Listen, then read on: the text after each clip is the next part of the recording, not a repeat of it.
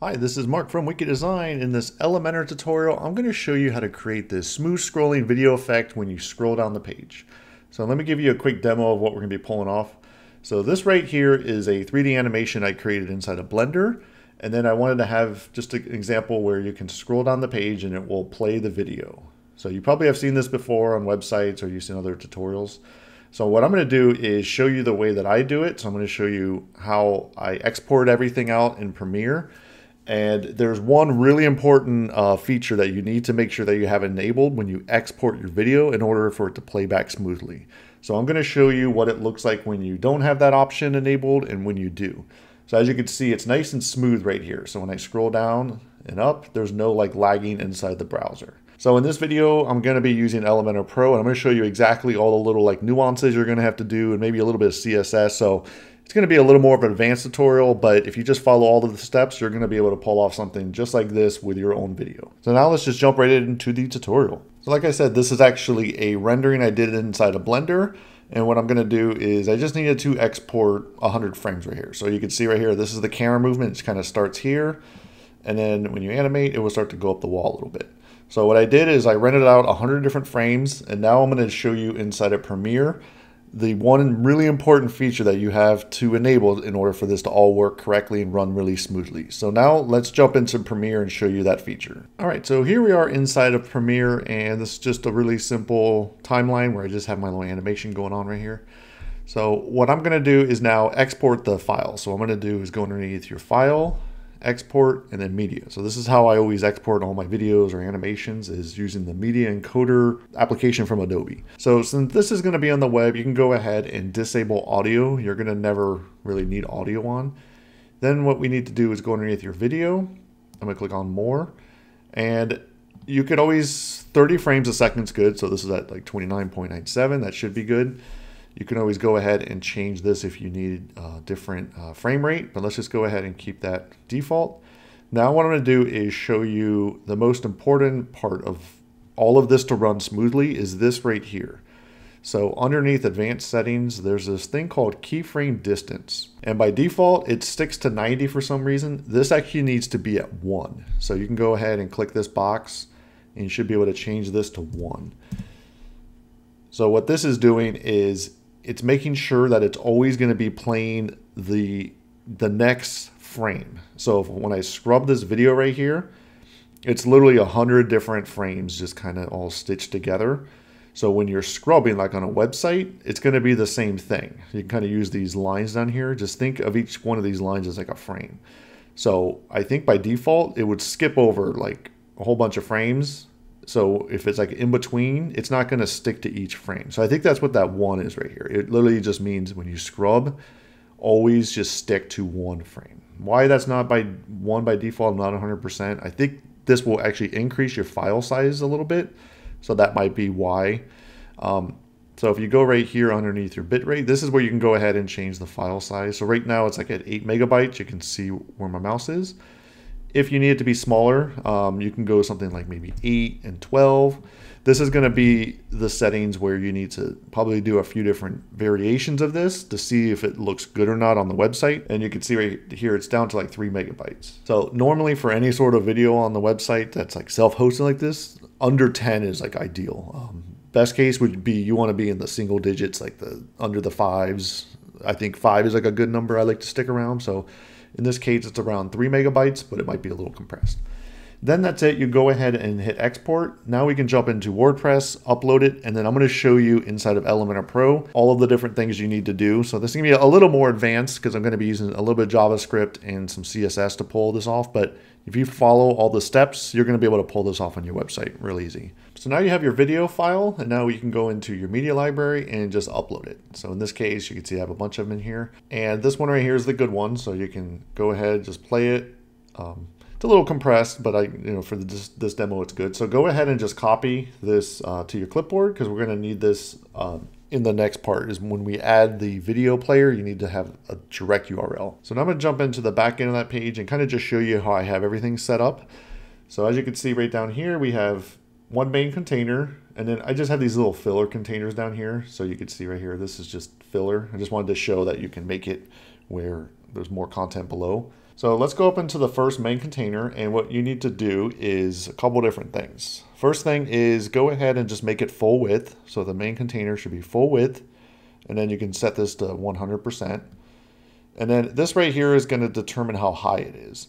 So if I go, so as you can see, it's 300 VH. So it's going to be 3 different heights of the browser that it's sitting in. So this will determine like how fast it is. So if you have it at smaller, it will animate quicker, but they have to scroll less. Or if you change that to like 1,000, it will take a lot longer for them to scroll. So you might need to play around with the height depending on how fast you want your animation or video to play. Then you can go ahead and I just have the direction down, start, and the align is start. This kind of just makes sure everything's kind of pushed to the top. Then right here, you're going to want to go ahead and give this a unique ID because we will need this in the next part when we add the code. So it's just called video dash section. You can change this whatever, but if you change this, you need to make sure you update it inside the code. And then I just have everything else. I zeroed out the margin and padding so there's no weird like buffer right here. Now you can go ahead and drop in an HTML widget. So as you can see, I have this HTML widget. If I remove this, it's just going to be blank. So I just wanted to visually show. So drop in this HTML, and that's what the URL right here that you just copied. This is going to be what you need to update. So this is the MP4 that you need to make sure that you have in your media library. And then as you can see, this is just using a simple video tag, ID equals scroll-video. So this is another ID that the JavaScript is going to be calling. So just keep everything like I have it, and then you can always change it if you need, but make sure it all works first before you start changing names out. And then you just need to make sure you also have preload auto. And then this is really important. It needs to be muted and plays inline. I believe you need to have this in here as well. Now, when you do that, it might not look exactly the way I have it. So here's the settings that I had to change up, and that is underneath your advanced. I went underneath width, and then I changed this to 100 VW. So when you start to scroll right here, it's not going to update inside of here because we're using like an HTML widget. But let's say I go ahead, I always like to show things. So if I hit publish and hit refresh, you're going to see the video is not going to be full width anymore. It's going to be like 50%. So if you start making changes to your widget right here and it's not showing up, that's just how it's going to be because it's not really like an Elementor widget, so it's not like responding to this. So you can go ahead and just, like I said, 100 VW in this case. So now if I go down into the CSS, I do have one little line of CSS right here, and this is going to make it where it could fit the height of your container and then kind of fill it up. So you're going to want to make sure it says selector video, and I'm using height 100 DVH. So this is dynamic viewport height.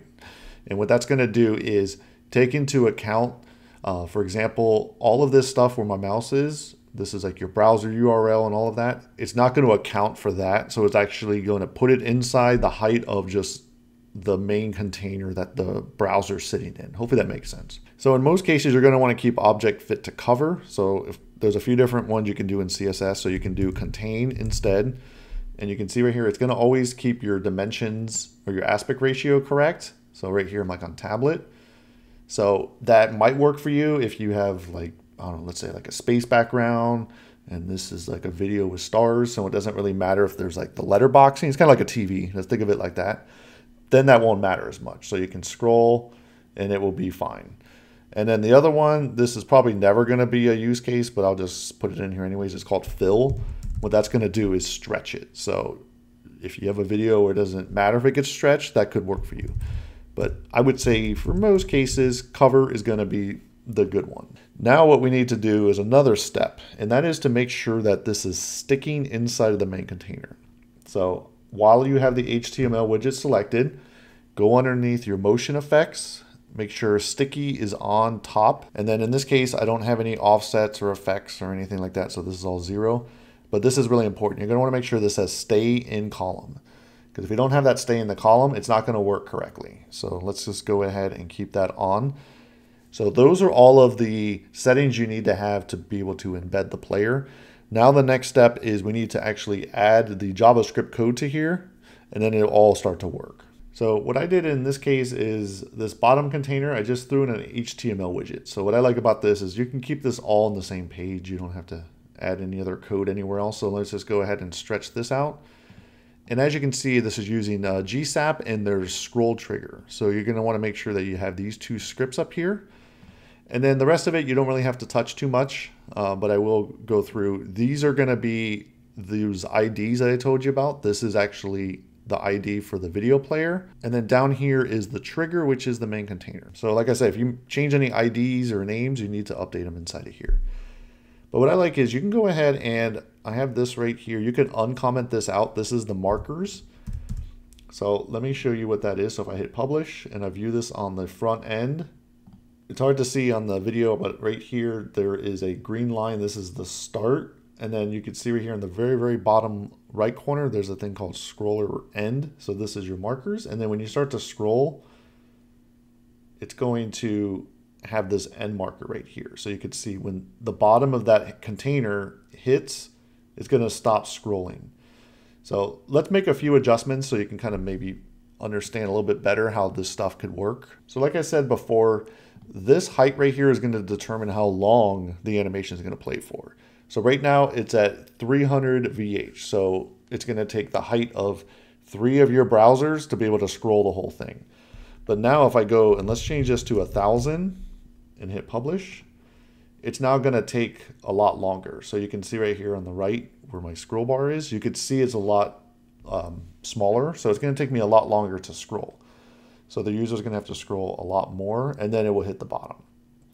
So now if I go and just do something like 200 just to show. So now when I scroll down, you could see that it's a lot shorter. So the 200 seems to be pretty good. So depending on how long the length of your animation or your video is going to be, will determine how high you want that to be. And what's nice about that is you can then change that on mobile. So let's say on mobile, you want to have it a lot shorter or taller. You can go ahead and just change that VH right here. So it's kind of like a good way to like dynamically do this without having to like touch a whole bunch of CSS and JavaScript code or anything like that. But once you're happy with that, you can go ahead and just remove that markers tag right here if you don't want to. And then if you want to read a little more about how GSAP stuff works, this is where you can change where this animation will kick in. So here's a quick example. If I change this bottom, let's do 50%. And I'm going to show you what that's going to do. I'm going to go ahead and hit refresh right here. You could see that the scroll end is now up here. So once this end piece hits, it's going to stop the animation. So it gives you a lot more control and you can have the start. Let's do something a little bit different. Let's do the start is at 20% and you want it to end at, let's say 40%. Let's just see what happens here. Hit refresh. So as of right now, when you go to the page, it's kind of already started the animation. And then once it gets, and then it will keep scrolling until that end meets up right here. So this is a lot easier to manage than when you're trying to deal with this stuff in like Elementor. They don't really give you those visual cues on here. So I recommend learning more about that if you want to be able to even have more control over like when your animation or video starts and ends. You could just do that right here inside the code. Okay, so now I mentioned that I did have a version where I did not change that one setting out in Premiere. Again, I can't stress how important that one keyframe option is. You need to make sure that's set to 1. Let me show you what happens if you don't have that. And so if you're experiencing like lagging, it's probably because you didn't save out the video correctly and doesn't have that one little option inside.